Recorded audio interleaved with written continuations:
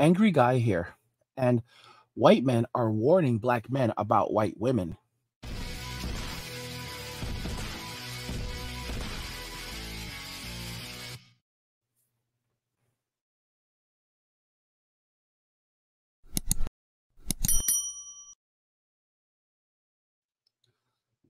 Guys, if you're enjoying this content, please help get the channel to 100,000 subscribers on our journey to 2 million by subscribing to the channel, liking the video, and turning on notifications to never miss another video ever again. Now let's begin. So, white men are warning black men about white women. I want to jump into this comment that I received from one of my subscribers. And it's quite interesting because basically, as a result of the manosphere, men are now comparing notes. So this is a white guy. And like I told you, not all Chads are white and not all Tyrones are black. This is a white guy who said, I had a brief glimmer of hope to be a Chad or a Tyrone. So basically to be a pretty boy that women wanted to fiend over, or to be a thug.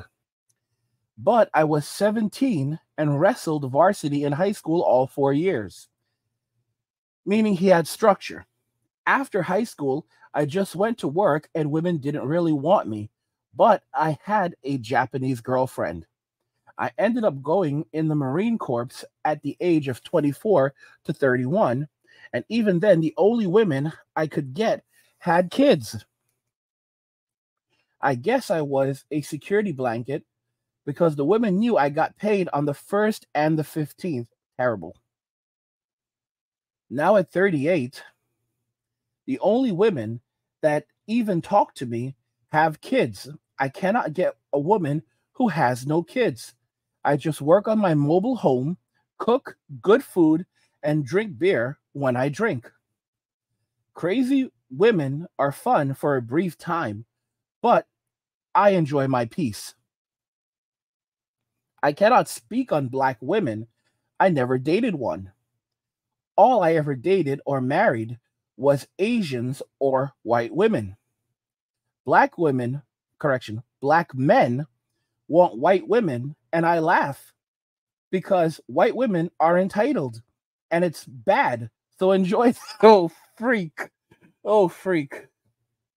White women are entitled and it's bad. So enjoy that. Oh, freak. Oh, freak. Oh, freak. Oh, freak. Oh, freak. I don't really entertain a black woman because I heard the attitude is bad. I would date a black woman, but it's never happened. I'm more focused on Asian women or Hispanic women. But if I can't get that, I'm perfectly happy, single, and at peace. Now, I want to tell you guys something that's very interesting. Most black women only date black men in the United States. It's a very, very strange thing in America. And it's more pronounced in America than in any other country, more so than in even Africa. It's really, really strange. For example, if given the opportunity, many African women will marry outside of their ethnicity. Okay, they're not strictly looking typically just to marry a man who's black. They're looking for a man who can provide for them and protect them, which is why I've said that a lot of white guys are going to be leaving Western society and going over to Africa and getting African women, among others. However, it's strange. For example, if you go to the UK, you'll find couples where, you know, you'll have black women who it's normal for them to date white men and vice versa. You go to even Canada, it's even in Canada it's different. But in the United States, it's locked in where black women predominantly only want to date black men. But the thing is that the kinds of men that they're dating are mainly only thugs. So these women only want thugs. They want thugs, and then after they've dated thugs, then they want to look for black men that have their lives together to raise the children of Tyrone. And that's why you have Tyrone attacking, well, Pookie attacking the passport passport kings, because these men are no longer going to subsidize they're living anymore. They're not going to take care of those children anymore.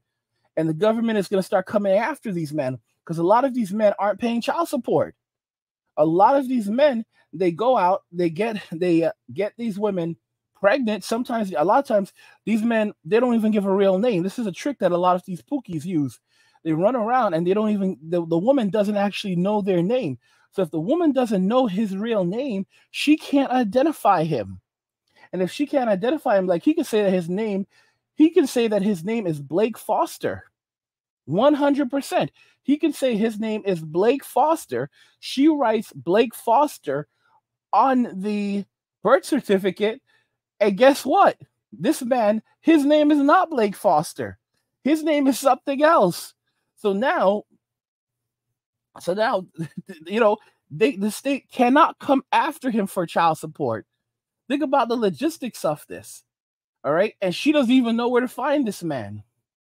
So in some cases, you know, so what ends up happening? And even if she sees him, what's she going to do? Call the police and tell them to go and search for him? You know, put his face on a flyer? No. She has to go and find a step-up dad. So she has to find a black man with his life together that she could fool into providing for these children. As you can see, it's crazy, but in most cases, like if you look at women like Candace Owens is not the most beautiful woman in the world. But the thing is that she's not in the streets. And the fact is, because she's not in the streets, that makes her very, very appealing to most men today, including white men. So in a country like the United States, for example, where it's predominantly white men, white males, if you have a woman like Candace Owens, you're going to have a lot of men that are going to rush in, regardless of ethnicity, to scoop her up. Because women like her are so rare today in Western society. It's frightening. But one thing that I've said is truly frightening is the fact that so many black women only want to date black men. But when I say black men, because think about it, they call these men the passport kings. They say that these are men who are unloved and unwanted. They call these men dusties. So but yet they're only dating black men. So if they're only dating black men, then which black men are we talking about? They're talking about thugs. They're talking about Tyrone, Ray Ray, Pookie, Pancho, Little Pancho. He's not Little Pancho is a Hispanic man, but Little Pancho is a staple in the black community. And if you think that Little Pancho isn't helping to feed the incest crisis in the black community, you need to think again. You really need to think again. Like we don't talk about I didn't know about it because guys, I did not know a lot about African American culture. I knew nothing about African American culture. African Americans were always an enigma to me, to be very honest with you. It was only when I got older and just in my late 30s, I started to learn more about African Americans. I did not know much about them. I didn't know much about their culture, how they lived, and I all thought they were very much the same. I did not know what was happening to black men. I didn't know that. I just never knew that you had these men, these terrible, terrible, awful men that had been destroying these communities. You know, the Pookies and the Ray Rays, you know, and Little Pancho. I didn't know about these men until I got into the manosphere. I'll be straight with you. I was very ignorant to it. I thought all black guys were the same. I had, for the most part, I thought that I had met some decent black guys, but usually those guys were the type of guys that, they didn't hang around certain other kinds of guys, So, like, for example, when I was in college, there was this really cool African-American guy, but, you look at the kinds of people he hung around, he didn't have many black friends or any black friends. And it just, so it's kind of like you start thinking that, well, he's just kind of like the exception to the standard. Little did I know that a lot of these men, there's a lot of decent black men in America. The problem is that they're overshadowed by the lowest denominator, the Tyrones, the Ray Rays, and the Pookies. And these are the men who have destroyed these communities in conjunction with Keisha. As you guys can see, though, the manosphere has resulted in men comparing notes, men of all different backgrounds. And as a result of that, men are getting together right now. And here you have a white man that's stepping up, like, listen, black men, you know, I see y'all out here running around with these white girls. And if you want them, that's fine. Go and enjoy it. But you get what you deserve, because you're out here thinking that you're gonna get a better deal with Felicia than Keisha. And you don't understand. Felicia is just as entitled, and she will mess your life up in very similar ways. These are the same women that are crying in Florida right now because they're getting cut off from lifetime alimony. I'm gonna be honest with y'all. The only women I ever dated were white before I went overseas. After I went overseas, I'm not gonna lie to you. After I went overseas, I was like, I was literally laughing about it. I could not. I said no. That was it for me. Like, nope. I'm not. Guys, it's hard to put it this way.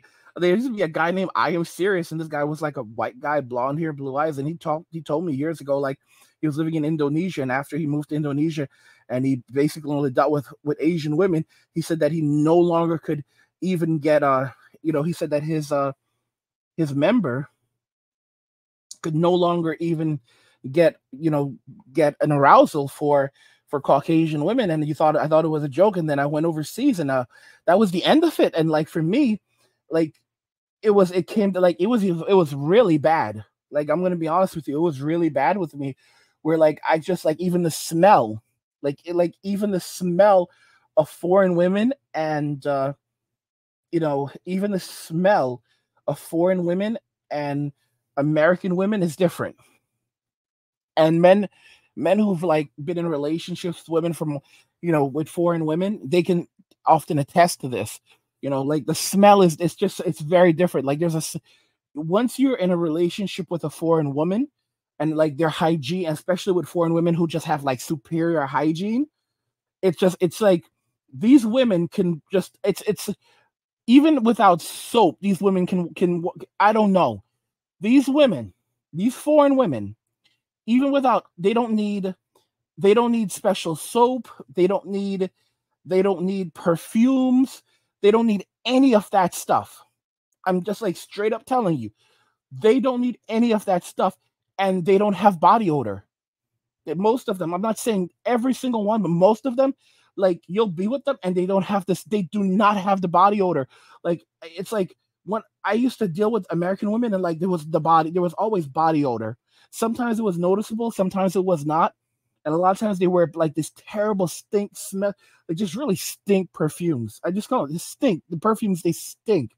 And I can't stand it. And they're so overpowering. And it's like, I don't give a damn about your Britney perfume. And you'll deal with a foreign woman who's like not wearing any perfume at all. Like, there's like literally no perfume on her. Like, I swear, like, I was once with a foreign woman, and I was smelling her, and I said, "Oh my gosh, you smell so good. What are you wearing?" I swear, she legit just said to me, "Soap." bro. Oh my gosh. I was literally floored. I was like, because I'm like, oh my gosh, she smells so good. What are you wearing? And she says soap. I'm like, oh my gosh, bro. Like, if that does not tell you how bad it is in America and in Western society, I don't know what will. When these women in overseas, they're flexing using soap. They are flexing on American women using soap. Like, what is that set that you're wearing? What is it called? It's called soap. Guys, if you're enjoying this content, help get this channel to 100,000 subscribers in our journey to 2 million by subscribing to the channel if you already haven't, liking the video, and turning on notifications to never miss another video ever again.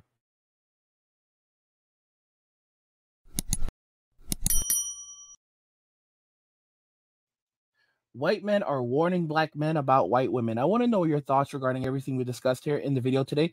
So let me know what you guys think in the comments. Like the video if you like it. Don't forget to subscribe. And if you like the video, share the video. And just remember that all roads lead to MWA Men walking away. And cheers.